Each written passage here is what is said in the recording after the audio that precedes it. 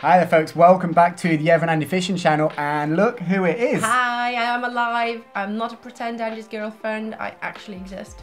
Hi Pete, where have you been? I've been working really hard, and on the weekends it kind of rained every single time since about August. It's been real rainy, hasn't it? Yeah, very, very rainy. I think it's in most of the UK. It's been one of the worst kind of autumn winters I can remember for a long time in terms of the amount of rainfall's made it really, really hard for us to get out and film any fishing stuff particularly. So we are working on it, and the times I have been, I've struggled. Actually, I caught a fish the other day, didn't I? I caught my first pike in ages. In fact, I've got the footage of that, so we're going to roll that very quickly just to prove to the world that I can catch a pike, even if it's a real small one. Oh, follow. Go on, eat it. Right below me. Oh, dang it. Okay, well, that's something at least. Hopefully that showed up on the camera. Let's get that back out there, see if we can get him to take it. Follow again, same fish. Right, my feeling is he's not going to take that lure.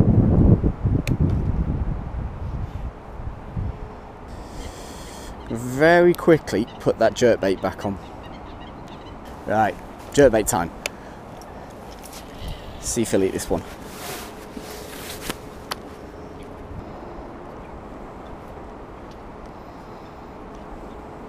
Oh, fish, there he is, he ate that one.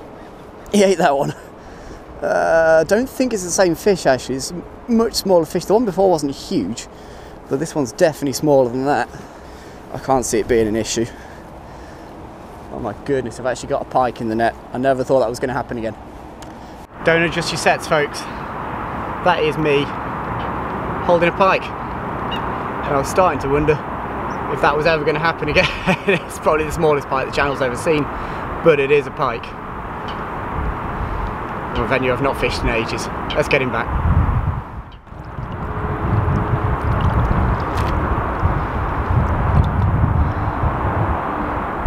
There we go, you've done the hard work. Back he goes. Nice. So yeah, that was the only fish of the day. I couldn't make a vlog out of that. It'd have been pretty freaking boring, wouldn't it? What's not boring is that we've had a little bit of a milestone, haven't we? Yeah, we reached 5,000 subscribers, so thank you so much to everyone. Hello to the new people that have joined our little channel. Yeah, really, really excited to reach 5,000. We should have got some party poppers or something to kind of make this a bit more exciting. Hot Prosecco. Oh God, it's going to be one of those vlogs, is it? So as part of the kind of celebration or whatever it is to celebrate 5,000 subs, we reached out to you guys and said if you've got any questions you'd like to ask IB and I, to drop it on the community tab, and we'll go through the questions and we'll try and answer them as best they can. And we had quite a few questions in the end, didn't we? We did all right. 42 questions, so, in fact. I think what we need to do is crack on and work through that question list kind of one by one, don't we? Yep. Let's see if we can get through them all. Yep. Stay tuned with me, folks, because it's English and it's difficult for me. So, first question is from Colum Braniff. Yep. What's your most versatile pike lure and your most versatile perch lure? Well, I saw that question and I knew the answer straight away. It's a bit of a vague answer. Mine would be shads and shads. Yeah. Because you can fish them anywhere in the water column and you get loads of different colours and vibration, and it's a soft plastic. And... You see, for me, it would be even more specific. I could just go rack shad. Yeah, you like that rack shad. Because it can float, you can make it sink, and it's very beautiful, and it stretches, and it's eco-friendly.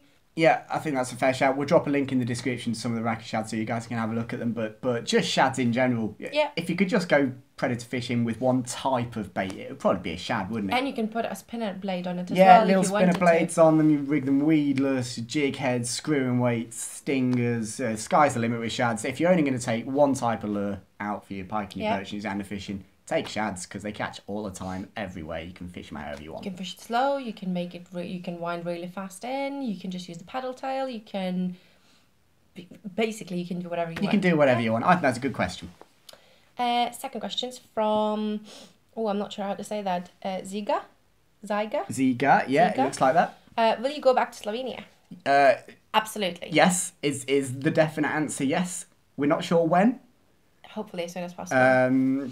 We might have something else coming up this summer. We're definitely looking at having another trip abroad because we got loads of good feedback from the Slovenia trip, didn't we?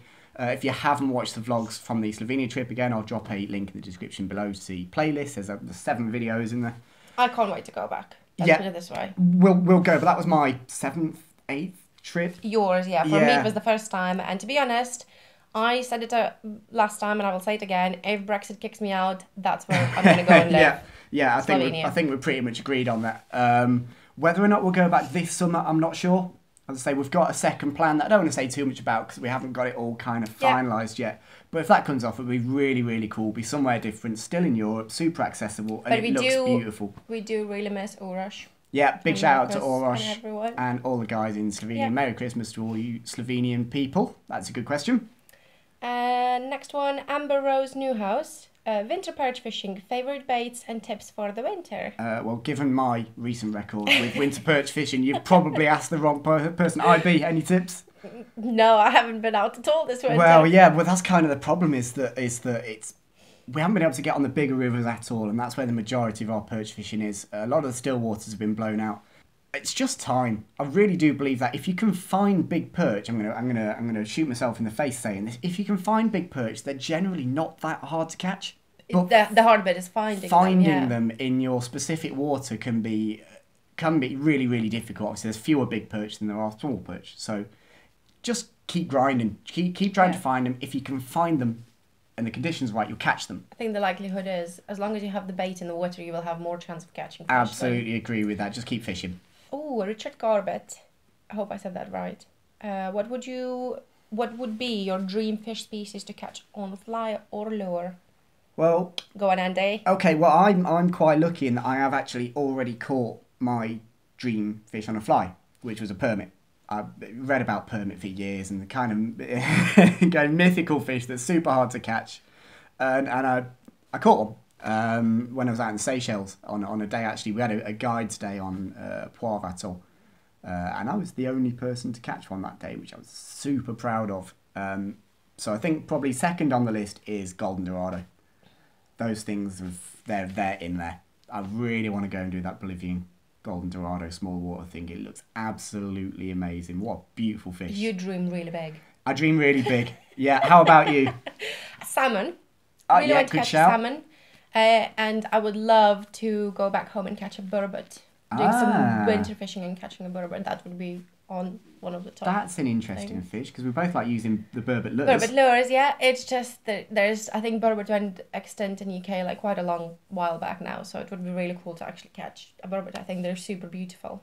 So those are two fish. And salmon, I've never even fished salmon. I asked Andy so many times, so if you could tell him off in the comments, that would be very much appreciated because he's not taking me salmon fishing still. Well, kind of the reason we haven't been is because it's such a low percentage fish. I mean, there's no way of hiding it. The UK salmon population is declining. It's as simple as that. There are some rivers where it's still pretty good. Yeah. I'm thinking specifically of maybe the Tyne or even some chalk streams seem to have maybe slightly increasing populations.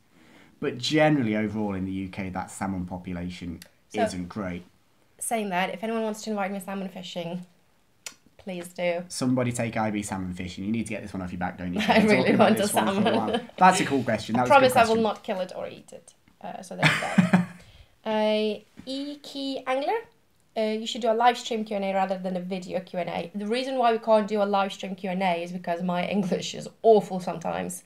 And I will just say stupid things on camera or swear. So Andy needs to be able to I need to be able to edit the naughty words out, unfortunately. Yeah, so that's my fault. The other thing is I haven't quite figured out how to set up the dummy battery with the camera and stuff like that because the camera can only run for a certain amount of time. True. So there's all kinds of... We are thinking of doing some live streams, either that be Facebook or Instagram or even on YouTube. So perhaps I think we were thinking of me doing like a flying a tie like for the first time and Andy talking me through how to do it and just having some fun, really. We did have a conversation about that as well, actually. Kind of maybe once every fortnight or once a month, do a line stream with a real topical... A line stream, yeah. I'm in Derbyshire, I'm surrounded by limestone streams. I've also got a little bit of a cold, so I apologise. like a real topical issue, like probably once a fortnight or once a month, a live stream where we get everybody involved and talk about like the close season, the controversial stuff, barb versus barbless, or holding fish out, the stuff that comes up on social media all the time that people get cranky about. If you'd be interested in getting involved in that, drop us a comment in the comment section below and let us know. We would be keen on doing that. I think that'd be really fun. I'm all down for controversial stuff. Friday night, couple of drinks, and let's get all the dirty laundry out in public. Let's talk about this stuff because it's important. And if it's a live stream, you guys can get involved in the comment section as well. So I think that's a really cool idea. Yeah. I need to work out the text on that, don't I? Yep. Another one from Iki Angler. Would you ever do a video on lure fishing or bait fishing on the rivers for brown trout when the season opens back up in March? Interesting. Andy almost went down that route earlier this year, didn't you, when the trout season was opened? You said, oh, should I do so for trout? And in fairness, there is footage, and you can insert a clip here of Andy catching a wild, beautiful brownie on a dirty spinner. Well, I had 2 or 3 that day, didn't I? I actually stopped using the spinner because it kept catching trout. So the reason I haven't done that, and I want to say straight away, I don't mind how people fish. I've got no problem with anyone fishing however they want. The reason I haven't done it is, I'll be perfectly honest, fishing for trout on lures just does nothing for me at all. It's never really grabbed me. Anytime I've caught a trout on a lure, my first thought has always been, oh, that'd have been great on a fly. And I just haven't, it's never really gripped me. But if there's loads of demand for it, yeah, then why not? We've got a couple of little rivers locally that have got a few in. So. I will take no participation in that. I can be the cameraman. Well, yeah, this is the other problem. It just doesn't do it for either of us, does it really? No. I think it's because, as well, like, if I would have a chance or an option to do fly fishing or lure fishing, I would go fly fishing. Well, we both agreed on that, particularly for trout, I think. Yeah.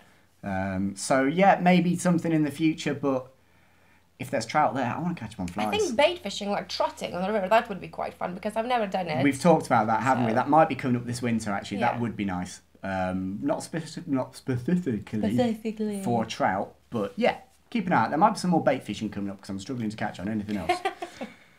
Okay, another one from Josh Tarrant. I've been fishing 3 years and never caught a pike, only carp. What is your best tip for lures in a fast river? In fast rivers. Do you want me to go on that one? Yeah, go. Okay, so spinnerbait. So fast rivers, pike don't like to sit and hunt in real fast water. You will find them there every now and again, but it's not their favourite. So if you've got a fast river, find a big deep bend where it slows down, or find a whirlpool, or look for the edges, or maybe undercut banks or stuff like that. I remember actually Rich Chapman, about this time last year actually, caught a pike from a really fast stretch of water. He'd actually given up on the retrieve and was just cranking it back to go and move somewhere else because he realised that the water was too fast to fish.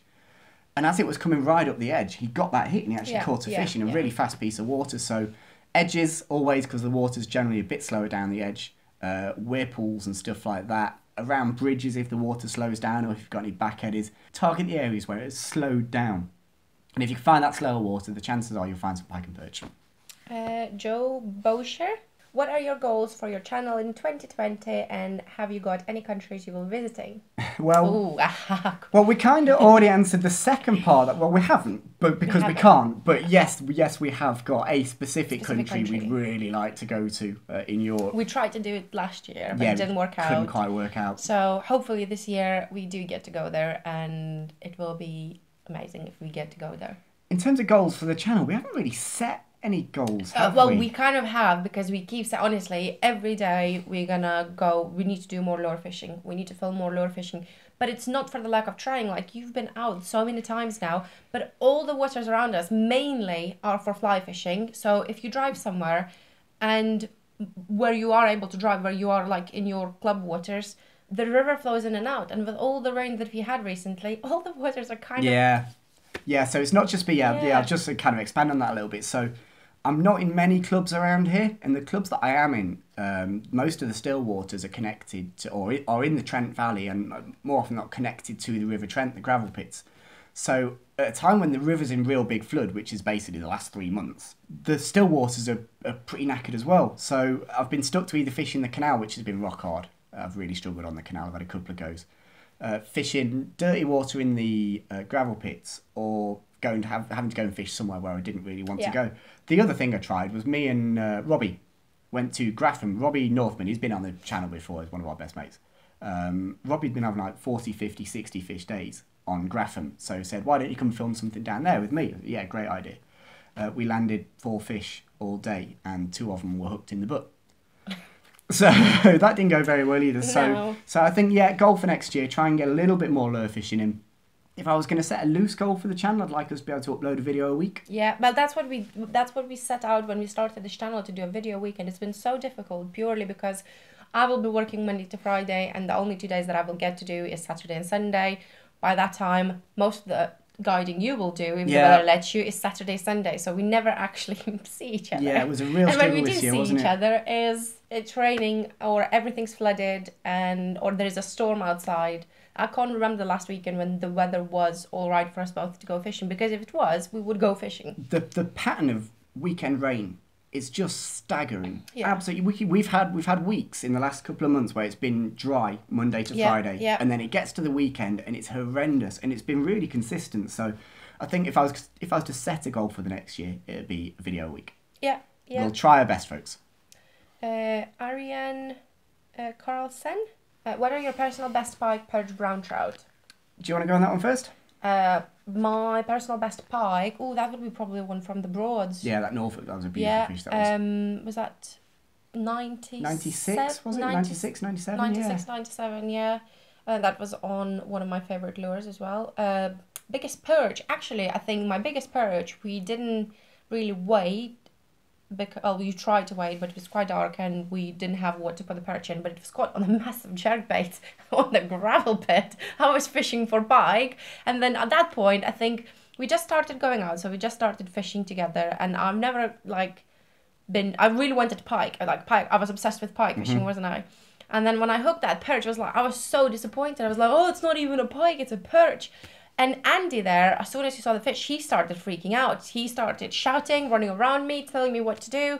And I'm like, why are you freaking out? It's a perch, it's not even a pike. I was so disappointed. And then when we got the perch to the bank, I kind of realised why a little bit more, because it was a massive Yeah, it's quite an perch. ironic day that was. You were throwing big jerk baits on 100-pound single-strand titanium trace for pike, and I'd been perch fishing all day. I hadn't had a touch. And then right at the end of the day, you end up catching a perch on your outfit, and it was a lovely fish as well. It was an a big absolute fish, cracker. yeah. So that would be your biggest perch. I think so, yeah. Brown trout, depending on the river, what? I think it... You had that nice one during the mayfly season this year. That was a cracker. Well, I had so many nice ones. That's what I'm trying to get. I don't think which one would have been bigger, because I don't measure my fish and I don't weigh my fish, because I don't really care how big it is. They were all really big fish. Yeah, you had a good May, didn't you? But I remember that one particularly when you were with me that you had in a mayfly. I think we got some cool photos. The one with the blind eye. Well, there was that one as well, actually. I'd forgotten about that. No, we didn't vlog this one. We just went out for yes, a few hours yeah. I know fishing. which We one you stopped mean. that Yeah, one in that inside edge. Yeah, that might have been my biggest That was one. a good But then I fish. had a few good ones without you when I went fishing You did. on the Y as well. But we will insert a few pictures. You guess which one was the biggest one, because honestly, it doesn't really matter to me. You had a good May. What's yours? Pike? Pike, yeah, 31. That was on a... That was on a Fly? fly, yeah. That was fly caught from a secret squirrel, little water in the south. Perch, my biggest perch was it was probably one of those fish from Chew, actually. So I'm not sure if Chew fish count. If they do, my biggest perch was 3.6, 3.8, something like that. Not massive fish by national standards. PB trout, obviously I've got an international PB trout, which was that fish in New Zealand. Yep. £9.14. Yeah. PB trout in the UK, actually, we caught on a vlog. On the vlog, yeah. Yeah. Can link that video below. Yeah, It's actually called PB trout. That was a good fish, but that New Zealand fish is my Your personal best. fish for lifetime, probably so far, yeah. Are you into PBs? Do you measure all your fish? Weigh all your fish? I know you don't. No, not really. You measure the bigger ones, don't you? Yeah, occasionally I measure a big I've one, never yeah. seen you weigh a fish, though. Don't even carry scales. Yeah. So, Stephen Buckham, who got you interested in fishing, and at what age did you start, and who do you look up to in the fishing community, for example, friends and professionals? Merry Christmas to you both. Merry Christmas to you, Stephen, Merry as well. Christmas, Stephen. Do you want to go first? You go first. Okay. Well, it was my dad that got me started. Family always say that at 6 years old I could cast a fly rod as well as I could walk. I had no chance. I was learning to fish from a very young age. Caught my first fish at 3, something like that. I was always going to be into fishing in some way. I was just doomed. Dad was a hunting and fishing guy, and I was going down the same path from a very early age. You're spending a lot of times in your pond, local pond, weren't you? Yeah, After school? yeah. Yeah, so yeah, the answer to that is probably 3 or 4. In terms of people I look up to, quite a few actually. I mean, we're blessed at the moment. There's a good pool of talented anglers in the UK. In terms of fly angling, for me, it's Paul Proctor. Procky is just a machine. I'm going to fish with him at some point. It hasn't happened yet. I'm hoping to fish with him at some point. What a fish catcher that guy is. He just catches really big fish and seems to do it pretty much on demand these days. Wherever he goes, he finds a big fish. There's a chap in Wales who for the last 2 years has just been unbelievable, Dale Parsons, young guy. You annoy me so much. Every single time I open Facebook, he's caught another massive trout or grayling. Massive fish. Dale is just unbelievable at the moment. So again, another person I'd really, really like to fish with. And actually, I want to give a big mention to Howard Croston, who has just become the world champion for the Fitzmoosh Fly Fishing Championships. It's been a long time since we had a UK champion. That is absolutely so well done, Howard. So in terms of the people I look up to in fly fishing, they'd be my 3. To be honest, there's quite a few in lure fishing. There's a lot of very, very good anglers in the UK, and it's quite a young set of anglers as well, isn't it? Yeah. I mean, you could go through Robbie. Every time I fish with Robbie, I'm inspired by something that he does. He's just a different kind of mindset. Robbie is one of the best all-around UK anglers, no doubt about it. No doubt about it. The guy's just... He fishes more than he sleeps. Yeah, he's so Rob is one of my best mates, but he's also a big inspiration. We always laugh because we have a spare room in our house, which is Andy's office, and we always call it like it's Robbie's room. Robbie's room, yeah, that's Robbie's room because he sleeps in there more than I do any work in there, that's for sure. Yeah. How about you? Oh, it's a very different... No, but you didn't... Okay, so I started fishing... the first time I've ever tried fishing is my sister's boyfriend. He took us out fishing and I was probably no older than like 10. So, and I remember it was, please don't get offended by this, but I remember I caught the silverfish and I rammed a stick through its throat and I barbecued it. This in Lithuania. Let's just make that very clear. Let's just make that very clear. That was back home, not in UK, and I ate that fish like a savage. So that was my first experience. I don't even know how I caught that fish, to be honest. I was fishing on a stick. Like, it wasn't even a rod. There was a stick, there was a sweet corn at the end of it, and I caught the fish, and it was like best day ever. But then you got me properly into fishing, didn't you? Well, yeah, it kind of got to a point in the relationship where I had to have the fishing chat, didn't I? And just say, look, this is what I do. I'm going to spend a lot of time doing this. And you were like, well, I want to go. But even like when we started going fishing and... I really wanted to catch a pike, and I didn't catch a pike for a long time, even though we were trying. We were going pike fishing, and I wasn't catching a pike.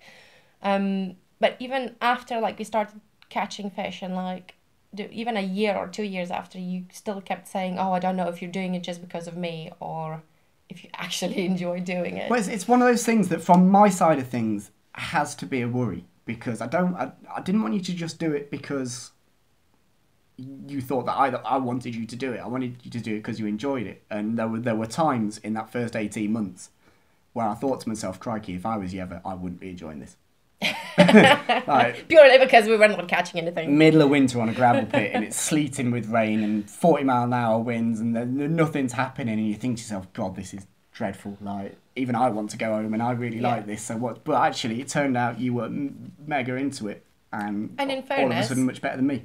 Our life without fishing would be pretty sad. Like, we live fishing. What would we talk about? We literally, your job obviously is fishing. Mm-hmm. And, like, our social media is fishing. Our hobby is fishing. Our, like, second job, YouTube, is fishing. Our Christmas tree has turned into fishing. Is my favourite freestylers. Like, everything is around fishing. Yeah, like, and you're kind of making your own path as well now. You've done your coaching course, you've got involved with the Angling Trust and EA and building bridges. So I am a volunteer bailiff for Angling Trust and I'm also one of the team on building bridges. So in fact, we ought to link both of those in the description box as well, both of those. Two really, really important organisations. And now I've done my level 1 coaching as well, so I'm a qualified coach. You are level 2 qualified coach. Mm-hmm. I'm going to be looking into doing a level 2 as well, hopefully soon in the new year.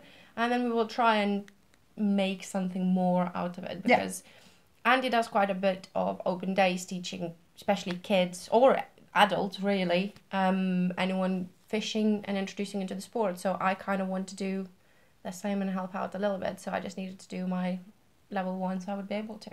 So hopefully more on that next year. And the people who I look up to is, I could name a lot of people, and I could start naming everyone, and there's a lot of inspiring people on social media especially, but I think it's you. Aww. I know it's going to sound really lame, but that's just cost me a few more Christmas presents, hasn't it? Yeah, you are genuinely, like, I'm not saying that just because you're my boyfriend and I live with you and I have to say it, like, you're genuinely really inspiring. You do a lot of different fishing, you are very, very good, and you don't have to be all about social media. Like, you will go and do an open day and work your ass off for 10 hours teaching little kids and have patience to do it, and you're not going to even talk about it. So you don't do it for the fame or the glory, and just do it, and you will help all these people in the background, and I think that's really nice. Thanks, We Andy. need more people like that, and that's the nicest thing I will say about Andy. Let's get out of the way. Let's move along. You knob. Oi. Jim Jobs, can you touch on the subject of split shot and how much and where to place it? It's a general question, but so many people could benefit from it. Okay, so yeah, another question I did notice actually. I'm assuming that Jim is specifically here talking about fly fishing. It's not something we do a lot of in the UK. In America, rather than using weighted flies, the culture has always been to put some split shot on the tippet. So it's a bit different over here. In fact, the only time I use split shot, and I'm actually starting to do it more and more and more, it doesn't go very well with the kind of traditional fly fishing set, but these days, more and more, if I'm fishing the French leader on a 3-fly rig, my point fly is becoming a split shot, because it rolls along the bottom better, it doesn't get caught up, and if it does get caught up, it costs you a 20p split shot rather than a fly that you might spend 10 minutes tying. Or 3 hours in my case. Yeah, so I don't use split shot on a rig at any other point when I'm fly fishing other than that. If I was going to have to use a split shot on the leader, I would just tie a heavy tungsten bead on the fly. I've never used split shot on the tippet. So, for the question on where you would place it? Well, always on the French lead, it would always be the point fly, because that's the one that's going to be on the deck. That's the one that's going to be rolling along the bottom. It'll stay out of snags a little bit better. Obviously, there's no hook to get caught up. And if it does get snagged up, generally your tippet will just pull through the split on the split shot. You pinch a new one on, and away you go. Alex Bacon, I really enjoyed your 2-part your nymphing videos. Would you consider doing something similar for upstream dry fly fishing, from looking at leader setup to technique? Oh, but first off, thank you very much. That's very kind. Yes. Yeah, we've talked about this. I'd say, in fact, this is probably an unofficial goal, is to do a little bit more of the kind of tutorial, instructional stuff. It's a little bit more complex to film. It takes a little bit more time. It definitely takes a bit more time to edit, but the response from you guys to the 2-part Your Nymphing vlog was amazing. Thank you so much for all the nice comments about that. Yeah, everyone kept saying, "Oh, this is I watched so many, and this is the best one. Yeah, this is the best explained one." So we had a lot of big smiley faces about that one, really didn't we? nice. So you never really know when you've made these things and whether it's going to go well. And obviously, everyone does these things slightly differently, and that came up in the comment section. People say, "Well, I do this differently and that differently," and there's no right or wrong really about that. It's such a versatile technique. The answer is yes. I think is the short answer. We definitely do. Yes, more, we will be doing more instructional stuff I will going try forwards. to do more as well, but that would be nice. So we will see. Show us how it's done, Ivy. Bad Company commented more fly tying. Yeah, working on that. Don't worry about it. Just need to get my lighting set up ready, because the last one I did, the Duracell. Yep. I wasn't thrilled with the lighting on that. I'd like to just get it a little bit better. Honestly, if you have to live with Andy, when he's filming these things, he has to be perfectionist. Even now, we're filming this video, we have to have, no, we can't do it in this angle. It has to be this one because the lighting is going to be bad. Oh, headache. Then the good people in the internet are taking time out to watch us do stuff, so I want to make it as good as possible. So I really like this username, In the Fly Box. In the Fly Box, yep, like that one. Hi Andy, my questions are, how do you become a guide, and can you explain the pros and the cons of being a guide in the UK? Also some tips for someone thinking about becoming a guide. Okay, so yeah, I did see that question in there. There is probably an entire 30-minute vlog just on that subject alone. It's a really broad subject. If you guys would like to listen to me waffle for half an hour about how to do it and the pros and cons and the kind of experience going through it, then let us know in the comment section. I'm quite happy to do that. So yeah, I am a full-time fly fishing guide. There aren't many of us in the UK, and there's a reason for that. There's not a massive culture of guided fishing in the UK compared to, say, some other countries. It isn't a destination fishery in the same way kind of New Zealand or Slovenia or Russia, or you would have a guide when you go to those places 9 times out of 10. Whereas that's perhaps not the case in the UK. It's been hard. Is the short answer. It's been really, really tough. To give you an idea, for the first 2 years that I'd set the business up, I had to tell my family at Christmas that they weren't getting presents off me that year because I had no money. I mean, that's why you're compensating now with my Christmas presents this year. So how has it been? At times it's been really, really tough. At times I've questioned it. Actually, I'm going to be nice for a second. There was a point where I told IB that I thought I was going to give up after about 18 months. And IB said, no, don't give up. Keep going. Give it another year and see what you can do. The reality is, if it wasn't for you, I wouldn't be doing this anymore. I remember that conversation very well. Like, it has been a rough ride. Like, it's not flowers and prettiness and like, oh yeah, I'm just gonna become a fishing guide and the client's gonna start pouring. It hasn't been anything like that. It hasn't been like that. But you have accomplished and you have come so far in such a short amount of time, and you have like clients who take us out for a meal and they're really, really nice, and clients who will send you a Christmas card. And they are coming 4 or 5 times a year. They book you in a year in advance. Yeah, I guess that's the thing. Is that these people become friends. Yeah, they're great people who I love going fishing with. They're bookings that I get really excited about. The reality of it is that if you want to get into this, on top of all the different insurances and safety qualifications and stuff like that, you're gonna have. You're gonna need to accept that to start with. It's not going to be full-time for the first 2 years at least. You're going to be broke. You're probably going to want another job on top of it that's flexible enough that you can work around your guiding. You're probably going to want to have some savings because it'll drain you pretty quick if you're going to have to buy a load of kit for clients to use, if you're going to have a vehicle. Access is one of the big problems in the UK, and I think that's why a lot of people struggle with it, access to places in the UK is different to New Zealand or different to Slovenia or different to America, where you've got a lot of public water. We just haven't got that here. Any water that's any good is under the ownership of someone who wants to charge you money to be there. So my advice to anyone who's asked me that in the past is make sure you've got access to water. If you haven't got access, you've not got a business. It's as simple as that. But yeah, we'll touch more on that. If you guys want to hear more on that, we will touch more on that in another vlog, because I think there's a whole big vlog just on that. Yeah, just on that. I would absolutely agree. Random notes from a fishing S. I think the name is too long, so I can't read it. Hi both. 1, what's the trick for a successful YouTube channel? Can I answer that? Consistency. Yeah, good shout. I've seen a lot of channels, not just fishing, like I will watch loads of, you will know, and Andy will hate it because he will be putting fishing channels and I will be putting makeup channels on. It's consistency. It's people who will upload videos for 6 months and then they will not upload for 6 months and then they will upload 2 videos and then they will not upload again. If you want to be good at YouTube, you have to commit. Like this, as much as we want and we like doing YouTube, like it is a hard work. Like it's not easy. You have to take so much stuff with you and it costs money. Like Andy just bought a brand new camera again because something happened and the brand new camera that we had for a month ended up in the river.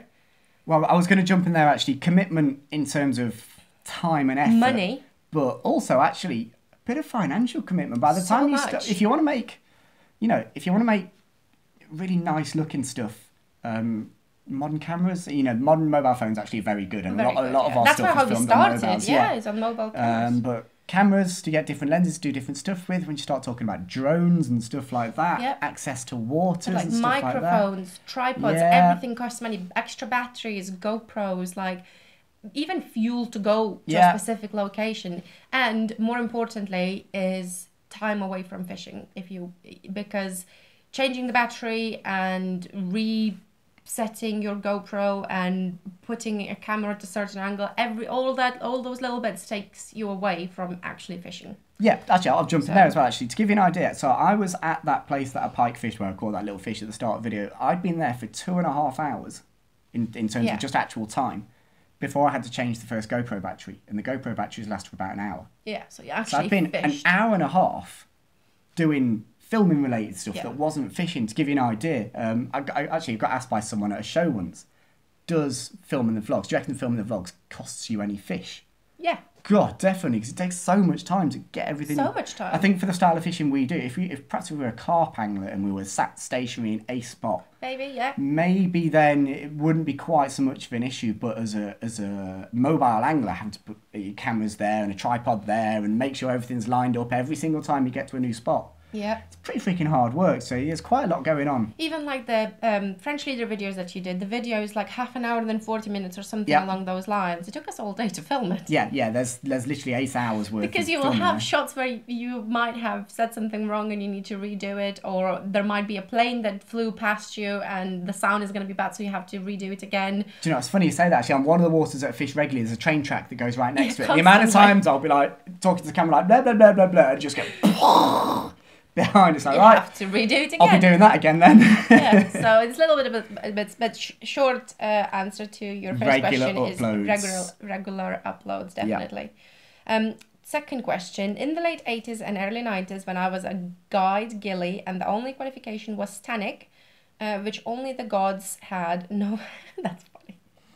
Nobody cared if you were a qualified instructor. Now every guide and gilly seems to have qualification, but as these are qualifications in casting instruction, do you need one to be an effective guide? Thanks, Mark. That's a great question, Mark.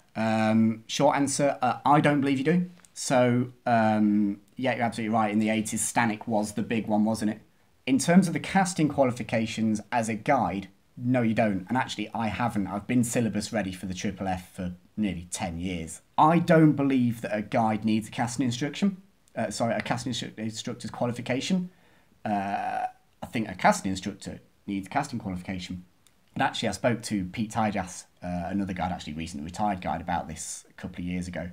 And I said that one of my big frustrations about the guiding scene in the UK is there isn't a guiding qualification in the UK. Yeah. I think there should be, because there's a lot of guides out there. Casting qualification, no, I don't believe you do need it. What was the other part of that question? So, is there any qualification that you do need to have to be an effective guide? Do you need a qualification to be an effective guide? Well, the more qualified you are, the more effective I think you'll be. Is the long and the short of it. But I was told by my public liability insurance company that just to get public liability insurance, and for goodness sake, folks, make sure if you're going out with a guide, make sure they've got public liability insurance, because if anything does go wrong, it's a nightmare without it. I was told that to get that insurance, I needed to have a government accredited qualification, which actually turned out in the UK to be the Angling Trust level 1, level 2 are government accredited qualifications. So they were as far as I was aware, or am aware, they are the ones that you need to be accredited, insured guide in the UK. Yep. So Harley Dixie, congratulations on the 5K. Thank you. My question is, do you have any concern about the future of angling in the UK? I ask this as a 21-year-old who has known very few anglers a similar age. Wow, that's a big question. It's a very big question, opening a can of worms kind of question. Yeah, that's probably another question that could... We were talking about the live streams. Yeah. That's a question that would probably have come up on those live streams, would be the future of angling. I mean, do you want to jump in on that one? It frustrates me that there's a lot of people that constantly complain and moan how angling is going downhill, although, as I say, down the hill, but they don't do anything. That's all it is they complain. How many complaints do you have, or nasty comments when you post something from open days when you will do coaching? People will still complain about something. They will always find to complain, like, no matter what you're going to try and do to invite younger people, to try and fishing and attract more people, there's still going to be people that will complain, but they're not doing anything to help it. That is for me, that is the frustration. Isn't necessarily that there is a problem, because there are other sports experiencing the same kind of problem. Golf, particularly shooting, is experiencing the same kind of problem. My real issue with this, and I could talk about this for hours, we have talked about this for hours. My real issue with this is the apathy from the industry. I have to be a bit careful here, because obviously I am surrounded by the industry. But I think most of the guys who know me know about this. The apathy from the industry has frustrated me. There is plenty enough money floating around in fishing that the industry, I'm talking about the big companies, could be doing more than they are doing.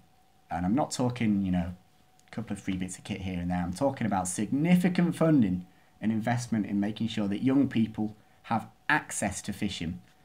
Because I can tell you, through doing the coaching days, and we've coached kids down to like 4 or 5 years old, big range of ages up to 16, 17, 18, I've met a lot of kids who would love or have loved to go fishing, but have never had the opportunity. Yeah, it's not that the kids don't want to go fishing.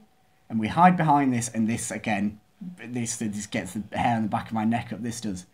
This excuse of, the kids just want to play on the Xbox. I have never met an 8-year-old child who isn't fascinated by fish. Who doesn't get excited when they do catch a fish. It doesn't even matter what fish it is. They can catch a slimy bream and they're going to be a lot more excited than I would. Yeah, but I've met a lot of kids who haven't had the opportunity to do it, and the only way we can give them the opportunity is by investing in grassroots stuff, the local clubs, get some money and make sure there's qualified coaches and enough qualified coaches in every club that there are opportunities for kids. Actually, one of the things that I would like to suggest to the Angling Trust, any of the clubs that want to qualify for a club mark qualification, which is kind of your peak level qualification for an angling club, there should be a certain percentage of the members who have to be coaches. Yeah. It's as simple as that. If you've got 6,000 members, then 60 of your members should be qualified coaches, and until you've got that level, you don't get club mark. There should be a commitment as well, but how many actual coaches do you see out there actually coaching? Actually doing it, yeah. And actually trying to invite people and teach people,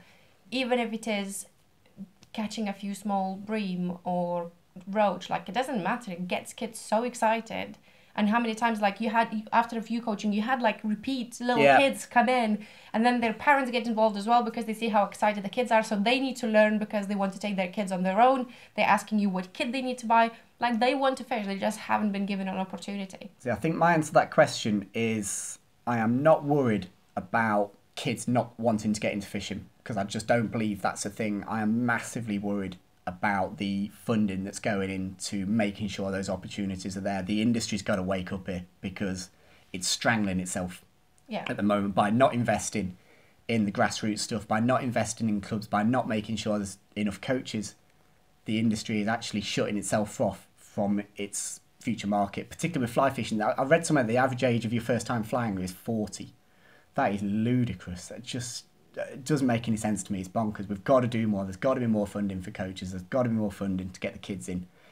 This is going to have to be its own blog, isn't it? Yeah, absolutely. That's a great question, honestly, though. That question gets us really riled up. That's my favourite question so far, and my least favourite. Chris McCafferty? Chris McCafferty, yeah. McCafferty.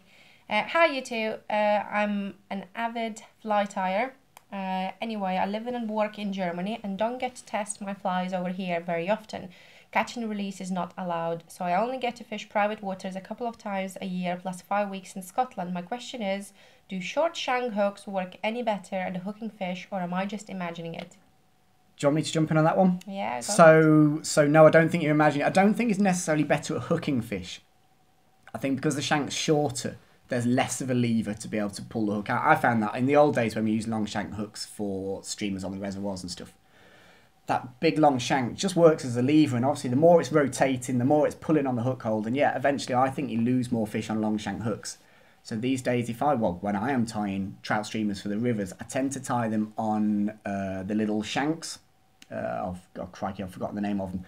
I'll put a link in the description. I might even put a picture here somewhere of what I'm talking about. There are these little articulated shanks that you can tie on, and they can just put a little stinger hook at the back. A very sharp, short shank thing. It's much more effective. Yes, you will lose more fish with long shank hooks, is the short answer. Can I just say that Andy was answering a question about hooks more passionately than if he was talking about me. So there's that. There's a question from me. Who's better angler? Me or you? Obviously, we don't have to. Who asked? Just remind us who asked that question. Me. Yeah. Answers in the description. In the comments. We all know the answer to that. You don't have to comment. Jason Coggins. I saw this question. Yeah. Would you rather be eaten by maggots from the inside out or ants from the outside in? I'd go ants, because the maggots would be really slow. If you had enough ants, I think your body would just start to shut down. Whereas maggots would take ages. That'd be horrible. I would go maggots. You go maggots? I would definitely go maggots. Right, I'll get half a pint of reds. Cool, that's fine. Can I have the mixed colour? Manchester Angler, if you could only use one lure for the rest of your life, what would it be and why? I'm going to assume we're talking about pike. I'll tell you what, we'll do one for pike, one for perch. Yeah. You want to go first? Shad and shad? Yeah. Shad and shad. Probably, yeah. Yeah, it wouldn't be far off. For me, on the pike, it'd be a toss-up between the shad and the line through trout, which is still catching loads of fish. It's still kind of a shad. Yeah, well, just with the line. Shad and shad. Codmaster Slammer? Codmaster Slammer. Good name. How will you please do a bream fishing video? No. No. Codmaster Slammer again. Would you rather pike fish and catch 5 £16. I read this one, pike, or go perch fishing and catch 10 £2? I'd take the pike.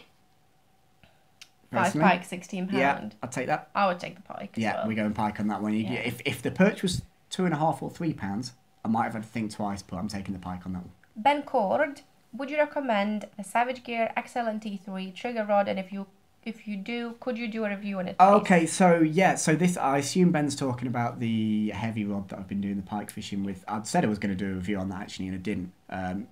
Yeah, it's a lovely rod, and actually I think it's underrated. I've cast 200 grams on that rod. If you guys want a review, we can do a review on that, no problem at all. Let us know in the comment section. Owen Moran, what got you both into fishing? Well, we kind of already touched on that, didn't we? Yeah. Alex Lewis. Is that Alex Lewis? I like Alex's comments. Alex lives up the road. I fished with Alex on the day. Hi, Alex. Merry Christmas. Merry Christmas, Alex. I always look forward to your comments. On fly fishing, people tend to ask me how to grayling nymph fish from the bank, given everyone their days. I think he means these days. Seems to learn check nymphing while wading. On pike lure fishing, something on location. Yeva's comments always appreciated. Ah, that's exactly why I like your comments. Do you want to go for it? You go for it. I will add. Okay, so in terms of the fishing from the bank, Alex fishes the Derbyshire Y, the same as we do, and it's slightly different there, and we're not allowed to wade. Now, I touched on this in the last video we filmed there with the indicators. It's a very, very hard place to check or French nymph because you can't get in the water because you've got no space behind you to lay down casts or anything. It's complicated. So I've just found that, as Alex does, using indicators, using buoyant indicators is pretty much the only way of fishing that place effectively. And pretty much every angler I see on there who catches a lot of fish does it with indicators. So yeah, if you can't wade, I find it really hard to see a better option than a buoyant indicator, to be honest. You couldn't use a French leader on there. Well, the thing is, there are certain pools where you can. Yeah, but you can take 3 different rods. Exactly. So you end up taking 3 rods to effectively fish one pool. Yeah. And then on pike lure fishing, something on location. Oh, crikey. You tell us. Yeah. We have no idea. Please let us know. I can tell you a lot of places where they aren't, if that's any help. But I'm struggling to find them at the moment. They're somewhere in the water. I think Derwent, if you're able to join a club there, loads of pike. But you could say that about any big river, though. Any bigger river. True. I mean, the reality is pike get everywhere. They get everywhere. Look for structure, look for snags, look for drop-offs, look for lilies, look for reeds. Anything that they can hide in and ambush around. If there's pike in that water, that's where you're most likely to find them. It's reality. Sir Beard of the Shire. Mm-hmm. Love the name. Other than fishing, what other hobbies do you pursue?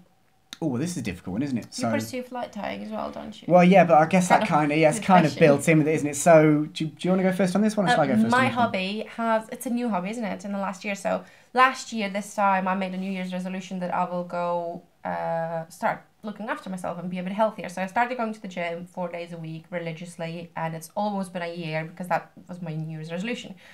And I've been going to the gym constantly 4 or sometimes even more days a week. You've been smashing it, haven't you? That's been my kind of hobby now because I will spend quite a bit of time there every day. But apart from that, I don't really have you haven't got any time to have any more hobbies. I will literally leave the house 6 o'clock in the morning. I will get back around 9, and then by the time I need to go to sleep, shower, sleep, eat, say hi to you, and bed. Your hobby? Well, fishing. YouTube fly is tying, your big hobby, isn't it? Filming fishing, editing fishing. Talking about fishing. Talking about fishing. Teaching people how to fish. Yeah. I guess my exit from fishing, if I need it for a couple of hours, is generally cricket.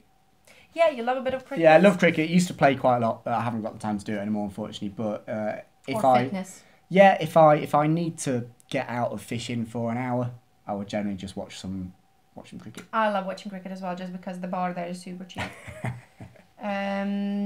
Ethan Rush? Yep. That's a great idea. What makes you want to film your fishing experiences, and why do you fly and lure fish instead of coarse fish? Do you want to go? It's a very difficult question, really. Coarse fishing, for me, no offense to anyone else, is a little bit boring. That's all I'm going to say. Don't hit the unsubscribe button. Yeah, please don't. Please. It's not boring. In fairness, even then, sometimes it can be fun. Like, we had days in the summer where we were like, oh, we're just going to go to the pond with a can of sweet corns and a few maggots, and we're going to catch a few perch or tench. I was going to say, we're quite lucky around here with tench venues, aren't we? Yeah. We really ought to film a tench vlog, actually, because we've got some quite nice waters. And it's going to be fun, and it's going to be relaxing. I don't know. But I couldn't do the carp fishing these days. Even dead baiting, I just think I might get bored. I can't sit still in one place for a long time. Like, even now, he would see my leg is moving. Like, I can't sit still for a very long time. Because she finished the whole cup of coffee. Like, I need to be on the move, otherwise I get bored. So that's because of that, really. You? I guess in terms of... You used to core fish. That's how you started fishing. In terms of the first part of the question, what makes us want to film it? It's... I don't know. Well... I guess the idea was first because we went fishing with a few friends and they all said it's really fun fishing with you guys. You ought to have a YouTube channel. It's purely because of me, because I'm hilarious. Andy's the boring one. But... Yeah, I'm the deadwood. You have the funny one. People just said fishing with you guys is fun. Quite fun, yeah. You ought to do something with this, and I was like, actually, well, I have got the time to do that. That would be fun, and it kind of just started from there. And had it have been in the first 4 or 5 vlogs, no one watched it, or people were like, well, that was rubbish or stuff like that. We'd have probably just canned it, but actually I think the impetus to keep doing it has come from the fact that you guys are really nice and say nice stuff about all the comments were really nice and everything. Yeah, I think kind of got addicted to nice comments, I think. But at the same time, we both said, well, we have something unique that not many other YouTube channels have. Like, we're a couple and we fish and we love fishing and we live fishing. Yeah, it's just why not share it with the rest of people? Nice to share it with people, isn't it? I agree with that. In terms of the coarse fishing, I'm kind of with IB. So I've always separated fishing out. And I think I've said this to you before. I've always separated fishing out into 2 different codes. You've got hunting, which is going out and finding your fish. So for me, that is lure fishing. You're actively going out and seeking fish, and fly fishing is the same. Particularly dry fly fishing, you're looking for a target. And then you've got the kind of bait fishing aspect, which is more like trapping. You know, you're putting a better bait down and you're setting a trap for stuff to come in, and they're coming and feed on it. And I've always been more of a hunter than a trapper, is where I am with that. So it just in the same way that the trout fishing on spinners doesn't really do it for me. It's pretty much the same with this. I've got nothing against anyone who does do it. Absolutely fine, you crack on. But it just doesn't do it. It just doesn't do it for me, no. But when did you start stopping going to your local pond? Because I know that Andy's mum always says that he spent more time there than in school. Yeah, so I think... Do you know what? I think the reality is I probably stopped going once I learned to drive. Okay. So I've never had a fly fish within walking distance. Yeah. So you weren't able to get there unless someone... Once I learned to drive, all of a sudden I had more options available. And to be honest, that was pretty much the game changer. Okay. But wasn't it as soon as you started to drive, you always literally went and lived and camped in New Zealand for a very long time? Well, yeah, pretty much, yeah. So New Zealand definitely changed things. But since I've had the opportunity to go and fish where I want, I haven't really been back to the local waters. Cool. Okay. Graham Bolton. Mm-hmm. What are your favourite type of lure for pike and why? Also, what is your PB pike and what did you catch it on? Well, I think we've answered all of those questions already, haven't we? Yeah, you got your pike on a fly. Yeah. And my was on Spro. Was it Goby? It's not the Spro, it's the Strike Burk. Strike Burk.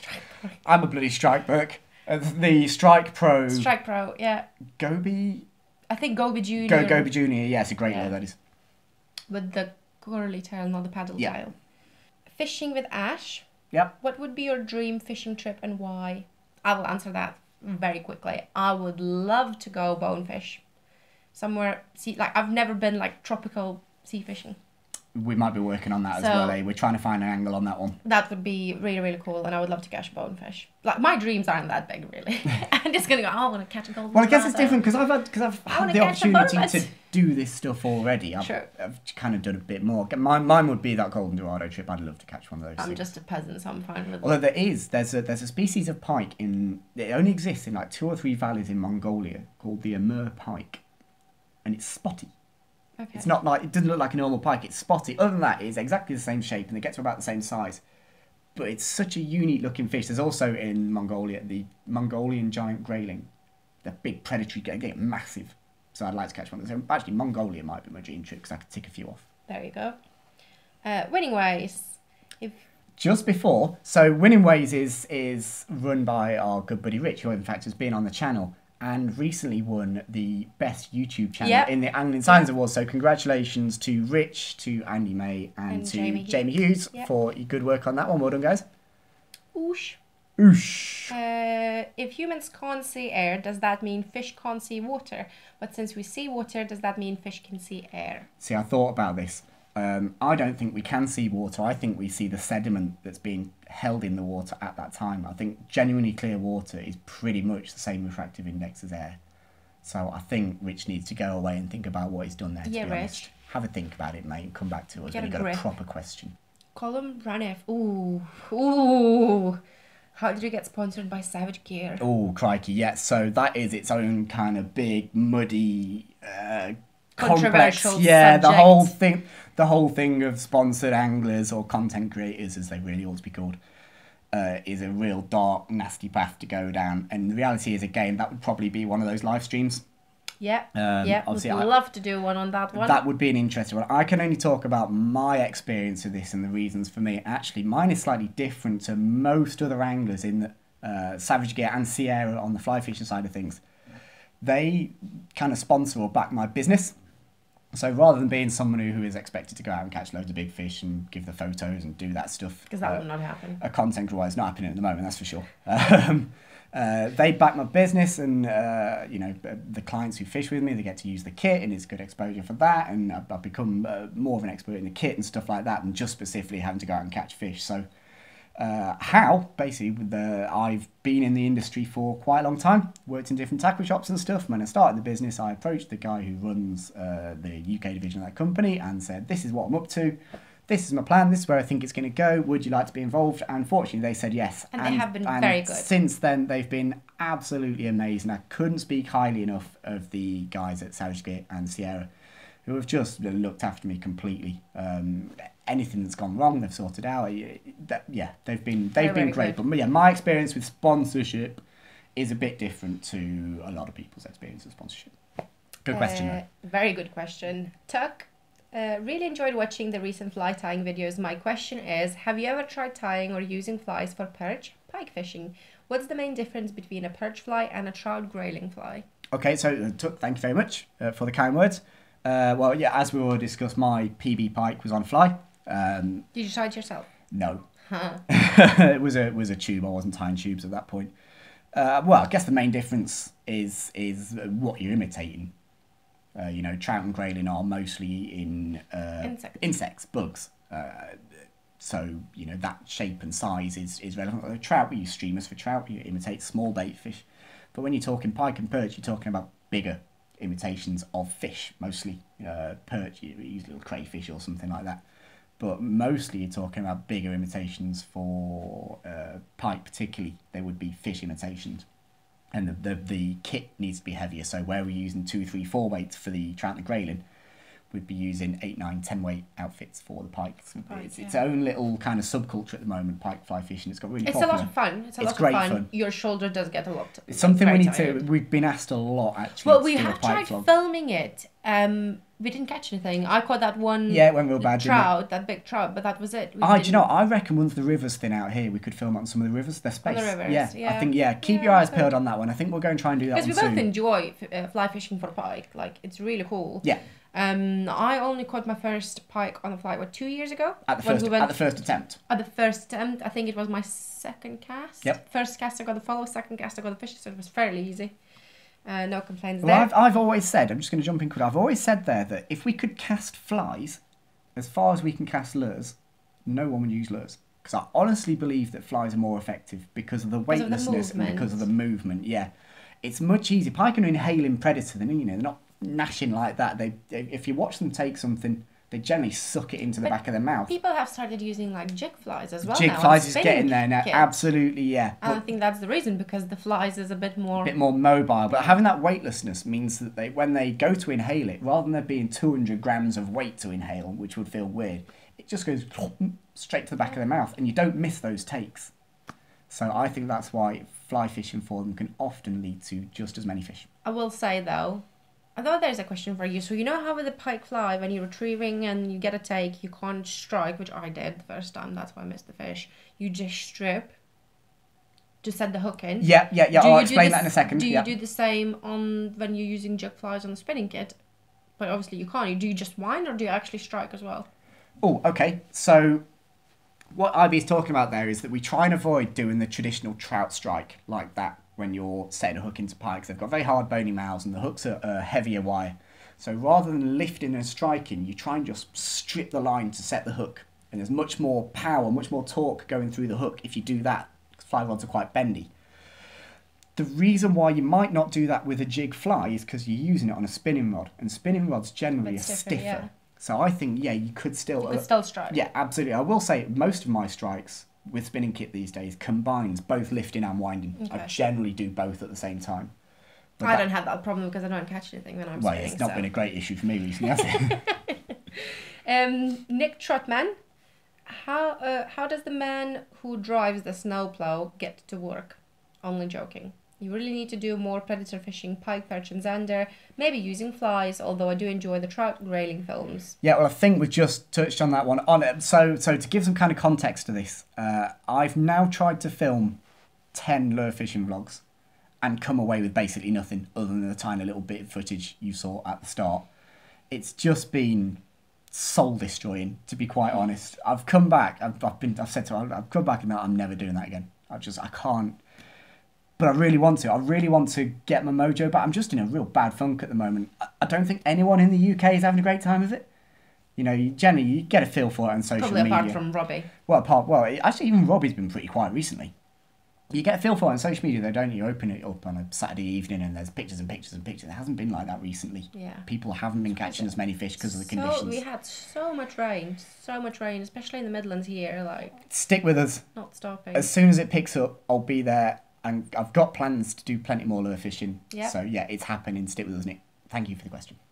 Gavstar12345 just said, I'm just here for you. Me too. Thank you very much. Fair comment. Yeah, I agree with that.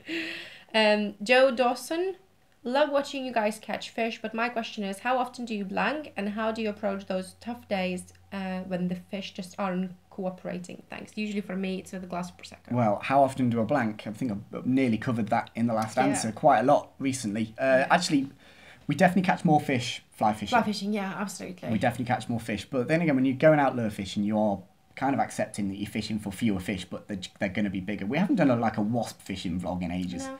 A little perch fishing vlog.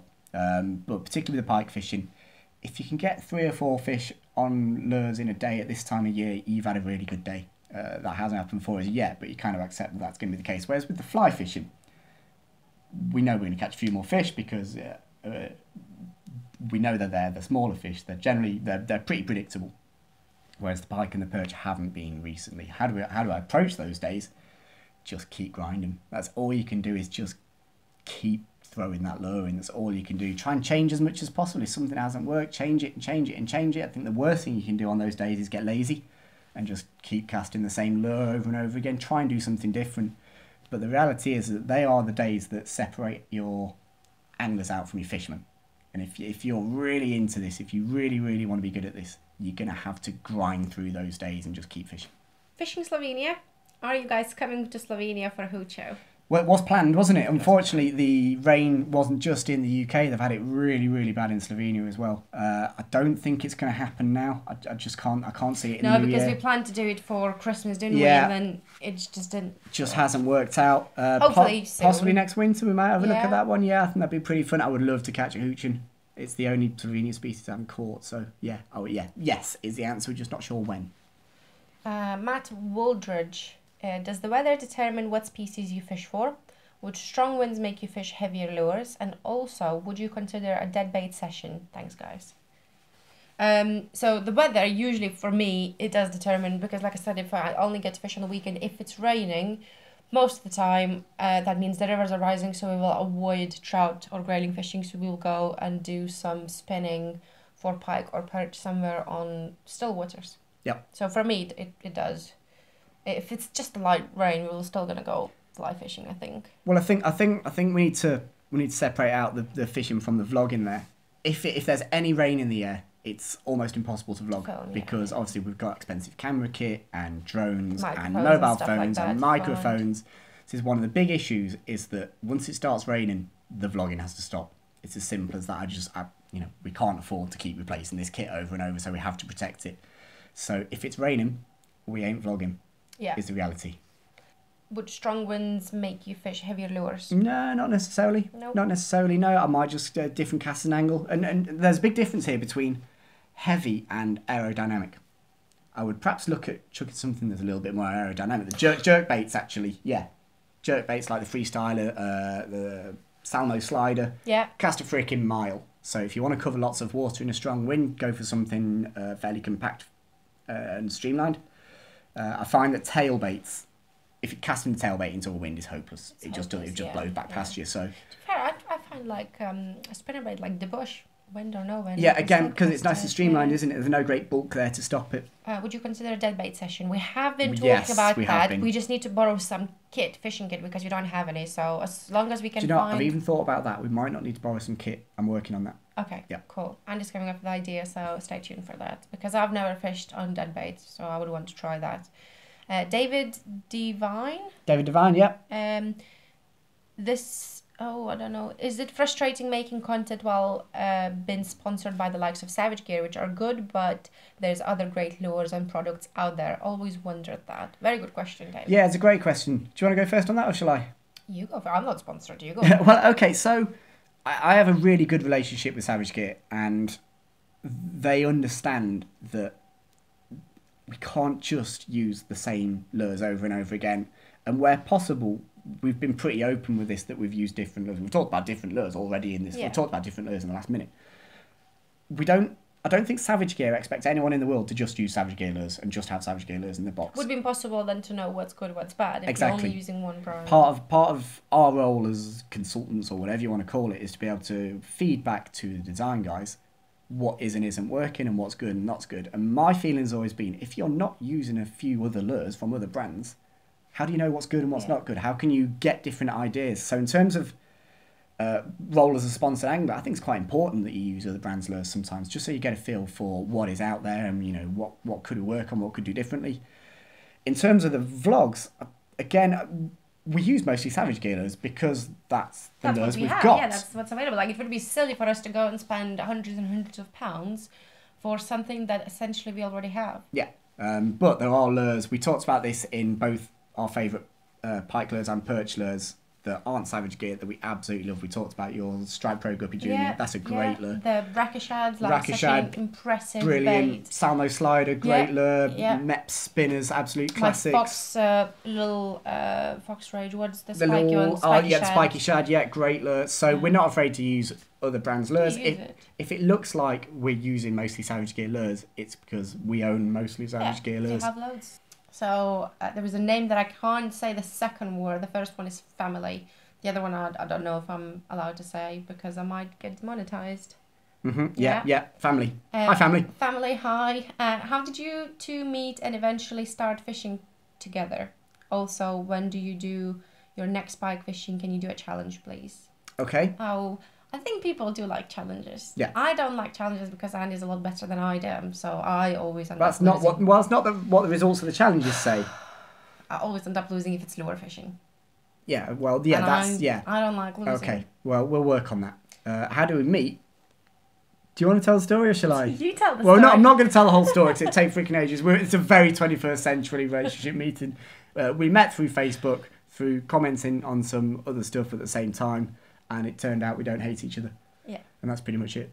Yeah, we're not going to go into more details about that. Peter Smith, hi, what would you say are the best 3 go-to dry flies, wet flies and nymphs for wild brown trout in Yorkshire area? Very new to fly fishing and no real idea if there's a fly or two that are favourite for wild browns. Okay.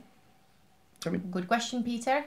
Do you want me to do that one? I have never even been to Yorkshire. Okay, well, I haven't done a huge amount of fishing in Yorkshire. What I will say is, and I think we've talked about this on a couple of vlogs, wherever you go basically in the world, but particularly in the UK, trout fishing, there are going to be 2 predominant species of insect that you're going to find in the river. You are going to have your trichopter, which is your caddis, your sedges. Every river will have those. And you'll have your umbrella term for olives, your up-winged insects, so blue-winged olives, iron blue duns, March browns and stuff like that. So if I could only carry 3 dry flies anywhere in the country, really, I would have a CDC emerger, probably a quill body, and that could be anywhere from a size 12 to size 20. I would have a CDC dun. I'm actually going to do a fly time video on one of those when we get a bit nearer towards the trout season. In fact, I'll probably do one on each of these. I'd have some kind of CDC dun on an olive. Again, it could be anywhere from size 12 to size 20. And I'd have a spinner on an olive. And again, that could be anywhere from a size 12 to a size 20. And that would pretty much cover all your bases. Nymphs, you would want something a bit hare's earsy. Would always work. Red tag. Yeah, some kind of pheasant tail, and yeah, actually, I'd agree with that. A red tag as your kind of slightly brighter option fly. Probably each of those nymphs might have a little flash of colour in them. But what I will say actually is that more than specific patterns, I would say don't get too hung up about it. As long as you've got a kind of generic selection of different sizes of the insects that I've just talked about, don't use too many flies. I actually think sometimes first-time clients with me are a little bit shocked or a little bit disappointed about how few flies I bring with me. Sorry. Oh, it's the backup box. Can I just interrupt you? That's my stock Clients box. are disappointed. Actually, that's pretty empty at the moment. Clients are disappointed, yeah? That's one side. That's just nymphs. And that's usually full. Clients are disappointed. Can we talk about this? So you have a problem if you think that's disappointing. So most clients wouldn't see that box. I'll throw that out there straight away. I carry a tacky day box, which is just over 100 flies. And that's all I take with me. If you're carrying more than 100 flies with you on a day's fishing, you're probably overcomplicating it, particularly if you're someone who's fairly new to it.